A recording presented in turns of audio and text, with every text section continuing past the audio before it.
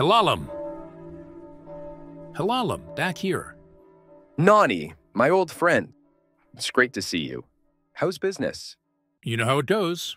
As long as the king keeps buying my copper for that tower of his, it's all good. That's a safe bet.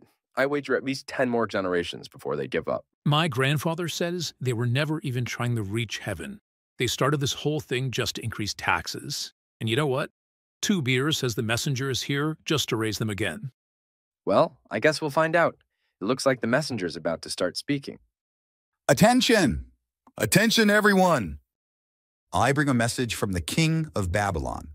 Greetings, citizens of Elam. Today is a glorious day.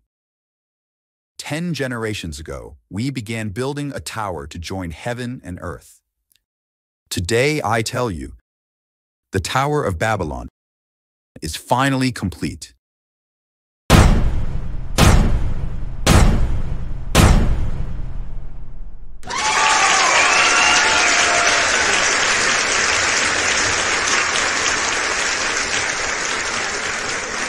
However, we have not yet gazed upon the works of God.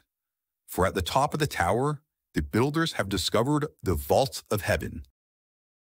It is a massive layer of marble extending as far as the eye can see in every direction.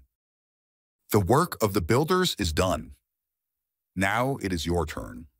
Miners of Elam, come to Babylon, climb the tower, and open the vault of heaven for all mankind.